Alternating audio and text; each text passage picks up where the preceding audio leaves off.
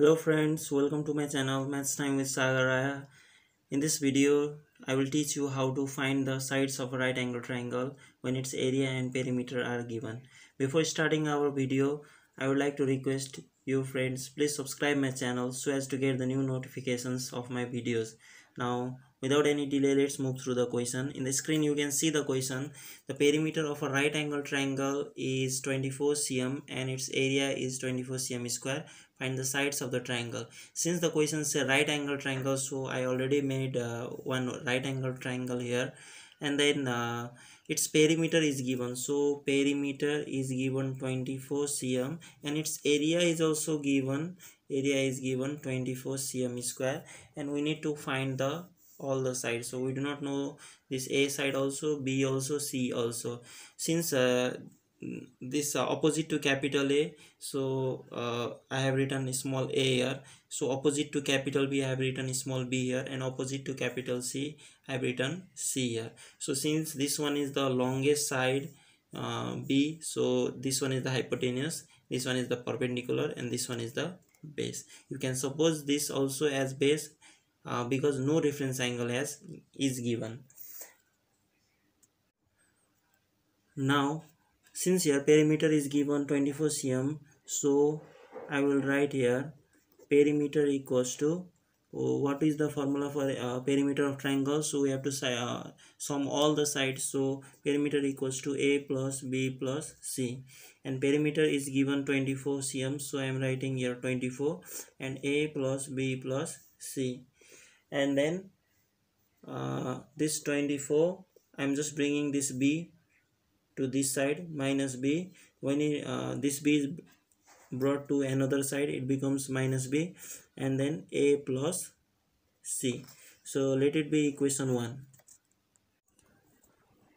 Again, now area is also given 24 cm square, so we will use the formula for area of triangle. So area of triangle equals to half into, so base into height we can write, and then A is given 24, so half into base is this one, so A, and height is this one, so height is C, small c, and 24 into 2, if you just multiply, it will be 48, and A into C becomes AC, and let it be equation 2. Since it is a right angle triangle, so in a right angle triangle the sum of h square is equal to p square plus b square. So here h means b square equals to p means this c square plus b means a square. So h square equal to p square plus b square. So I am writing the same thing here. Now in a right angle triangle,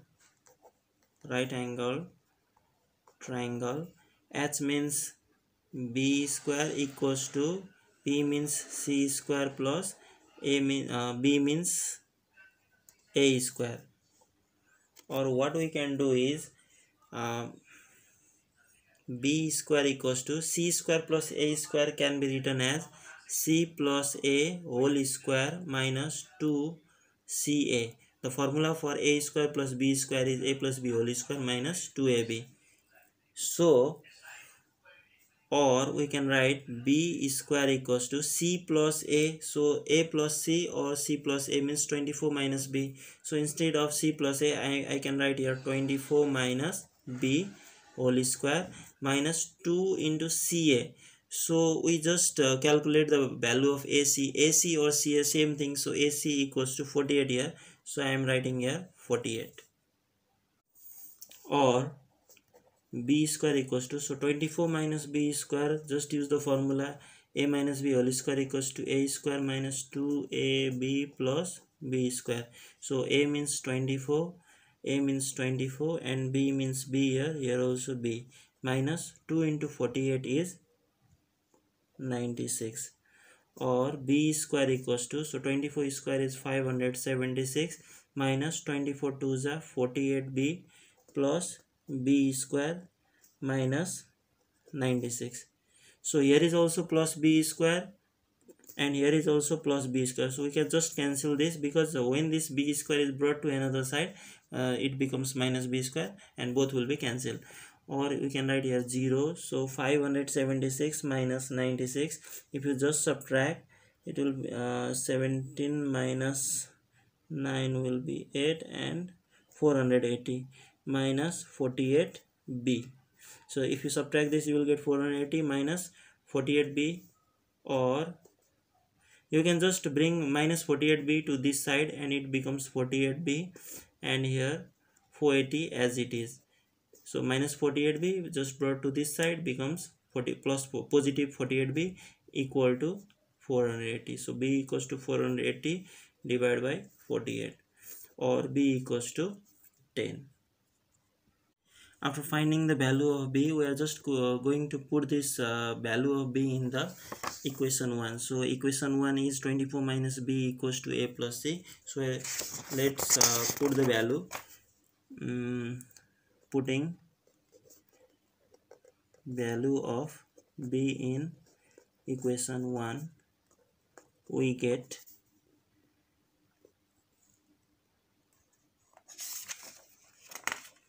24 minus 10 equals to a plus c, or 24 minus 10 is 14 equals to a plus c. Equation 2, we can just we know equation 2 ac equals to 48. So from here we can denote c equal to 48 by a. Now instead of c, I am writing here 48 by a, or 14 equals to a into a is a square plus 48 all divided by a. Just take the LCM, nothing means 1, so 1 and a, so a into a is a square plus 48 into 1 is 48, or 14 into a becomes 14a, a square plus 48, or just keep this take this 14a to another side, so a square, this 14a when it is brought to right hand side becomes minus 14a plus 48, or 0 equals to a square. So you have to factorize, so by multiplying you have to get 48, and by adding you have to get 14. So 8 6 is 48 and 8 plus 6 is 14. So I can write this minus 14a as minus 8a minus 6a plus 48, or 0 equals to a minus 8 minus 6 a minus 8.